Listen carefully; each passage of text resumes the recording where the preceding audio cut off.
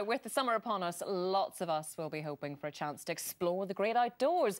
And for many young people, this does mean taking part in activities such as scouting. Gemma Bradley's joined one Belfast group aiming to open up that world to a whole new audience.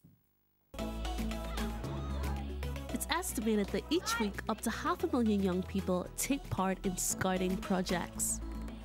But today I'm meeting one scout group aiming to open up the world of exploration and adventure to a wider audience.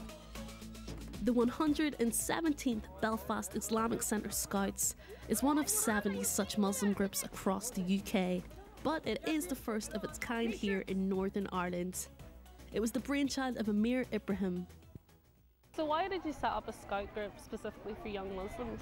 And I can see there is more migrant people coming over, a lot of different ethnic groups coming over, but there is nothing for the youth. So you want to keep them in a safe environment where they can learn skills, and the scouts will be the best things.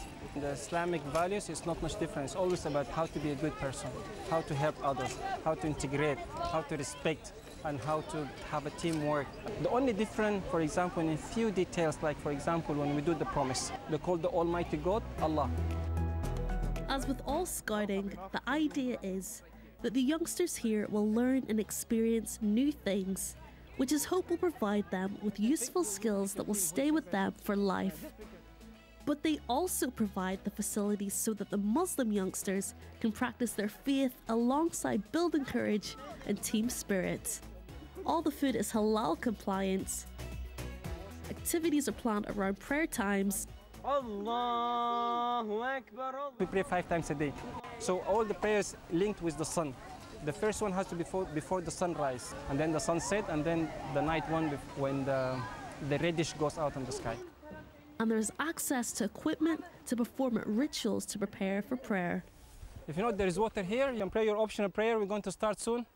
We call it wudu. The essential of this is to clean our heart. Our heart will be pure and clean. So you should be inside like outside.